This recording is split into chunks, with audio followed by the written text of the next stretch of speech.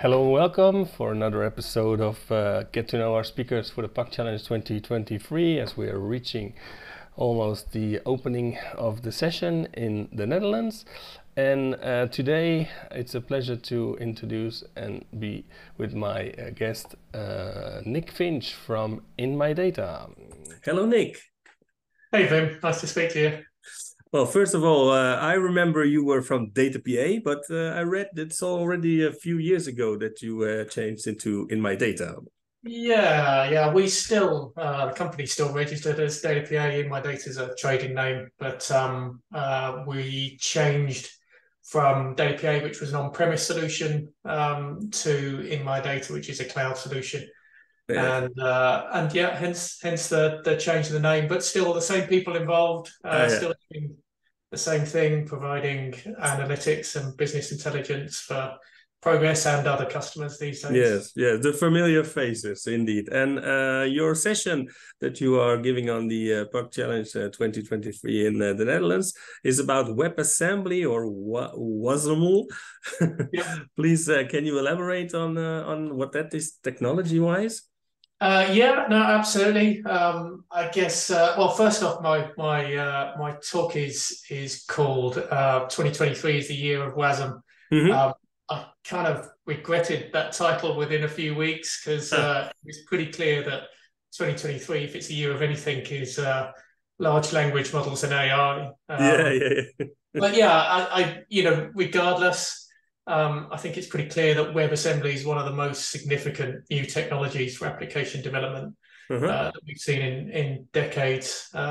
It started as a side project really for somebody to get games running in the web, and is now the fastest growing, if not the fastest growing technology for porting desktops technology to the browser, but also for cloud and server deployment. And if you just do a quick scan of the web, you'll see there's lots of discussion about it replacing technologies like Docker and Kubernetes. There's a lot of discussion still about whether that's true or not. But if you dig into those arguments, and look closely at it, the argument for retaining things like Docker and Kubernetes is usually around we have a lot of experience and tooling with those technologies rather than there being any compelling reason not to use WebAssembly, which is more suited.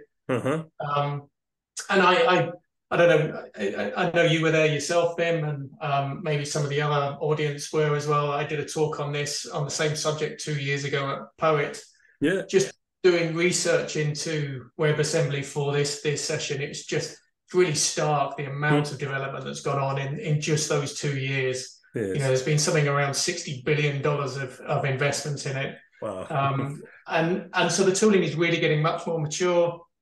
I think, if you were building a new application from scratch, it would be difficult not to look at WebAssembly for the entire stack of the application you're building. So in the talk, I really want to bring that home to the OpenEdge community and talk about how you can leverage some of that technology from OpenEdge. So we'll look at some examples. One of the most interesting ones is integrating large language models like Llama, as we sort of talked about earlier, into your OpenEdge application. So you could do things like sentiment analysis. So if people are entering text into your application, you could use that to analyze whether it's positive or negative, or bring out some of the use cases for that text or the detail of the text. Yeah. You can build things like application insights or error logging that's really lightweight and cloud-based. And easy to integrate, and really quick and easy to integrate, and give quick access to the data that it's generating. So some really interesting things that you can do on the back end. And then, of course, I'll show an example, the obvious use case, which is building a web native UI for that. I see, I'm talking at the same time as Rob Straight, so I guess anybody who's interested in of OpenEdge will likely be at his talk and not listening to me. But I think WebAssembly offers a really, really great opportunity for securing the future of OpenEdge. I hope Rob's talking about WebAssembly. Who knows? But if not, I would encourage if you are interested in the future, at least come and have a look at. I presume there's recordings of the talks. Yeah, exactly. I mean, even if you are against strong competition, don't worry. We have all the recordings settled, and they will be published online. So if somebody is hesitating and not knowing where to go to, you can always look at it later. And the nice thing about the conference is also that you are physically there. So even afterwards, you can talk, get some more inside information, exchange contact information, and that's always what I find very nice about the conferences, is that it doesn't end when you go home. I mean, it starts when you are on a conference, and afterwards you can build up a relation and exchange data, information, and prospects, and that's exactly what we also did a few times together. So that's the nice thing.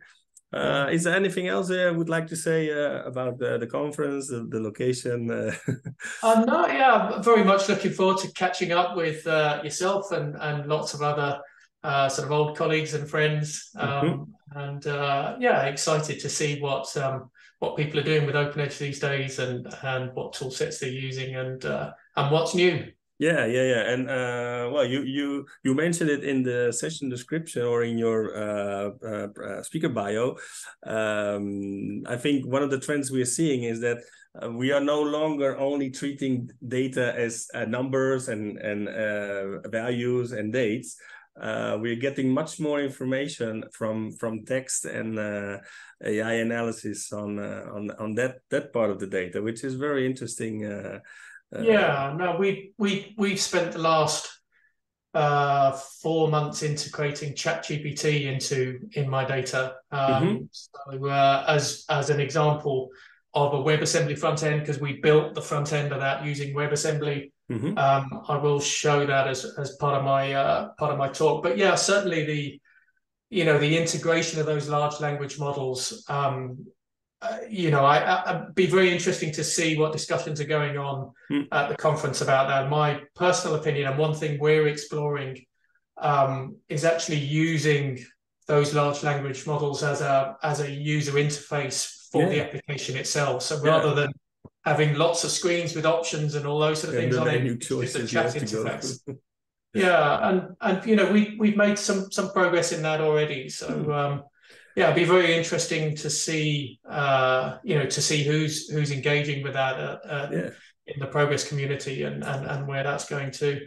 Well, talking about Chat GPT, I hope you can make it to the Birds of the Feather session, which is on Wednesday afternoon after all sessions have been done. Birds of the Feather sessions mean that there are quite informal.